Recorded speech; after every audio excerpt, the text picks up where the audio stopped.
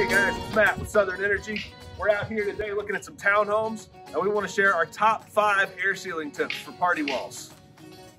What's up guys? We're going to talk about some of the critical details in party wall air sealing. We're in townhome today, and we want to get this townhome a little bit tighter to pass Hero Code.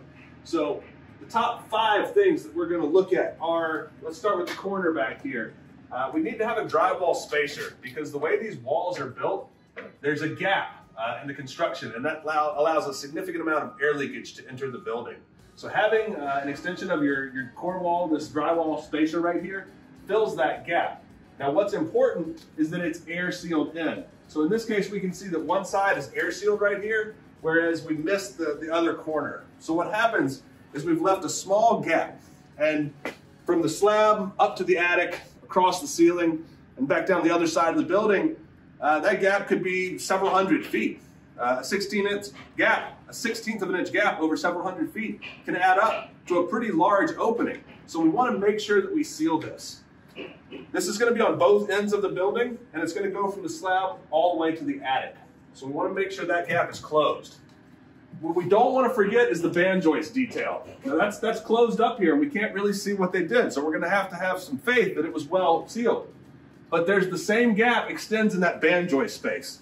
And the reason that I mention that specially is because that is generally covered up and it's often overlooked, maybe more often than this vertical gap right here. So what we want to do is make sure that we've got a complete air seal all the way from the slab up to the attic of the building when we're looking at this exterior wall interface of the party wall.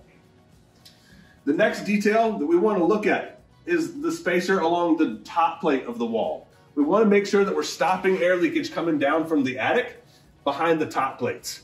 And this is another example where they've done a good job. They've put the drywall spacer in there, they filled that gap, but they failed to air seal it completely. So in this example, we can see that they ran a bead of foam along the back, but they left a crack here between the wood and the spacer. And what that means is that we've got a 50% air seal in this example.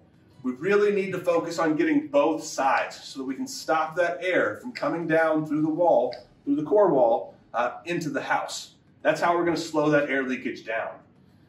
Now, this is a 2-story unit, so we would have done that on the top. Some redundancy is okay when we're talking about air sealing. Now, another example would be these spacers. Every 8 feet, fire code is going to make you put these spacers in there, but they also serve some purpose for compartmentalization of air leakage. And what that means is that when the air seal is damaged or imperfect in one area, it can't affect the whole wall as easily.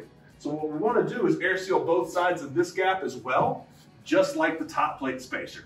Because what's going to happen is we have an air seal every 8 feet.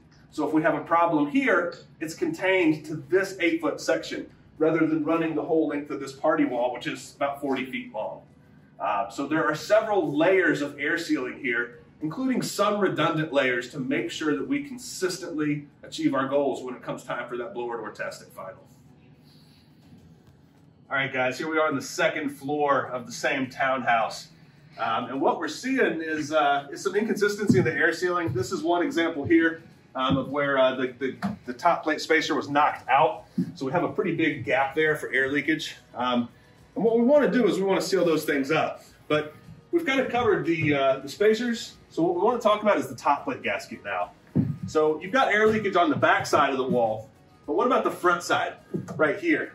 Well, what we need to do is make sure that we have a air sealing strategy at the wall top to drywall interface. There's several ways to do this. You can use a sill seal type gasket. You can use one of the newer foam type gaskets, a liquid applied foam that's actually a gasket material. You can also use caulk, but the oversight is going to be a lot lower there. But what we want to do is make sure that all of our walls, 100% of our walls below the attic, have a top plate sealing strategy. Because just like the gaps in the shaft wall, if we have a 16th or an 8th or 3/16 of a gap across this 40-foot wall, we've got a pretty big opening. So we have a significant potential for air leakage. So in this case, we want to make sure the top plates are sealed. This bedroom also happens to be a tray ceiling. So what's important is that we get these perimeter walls.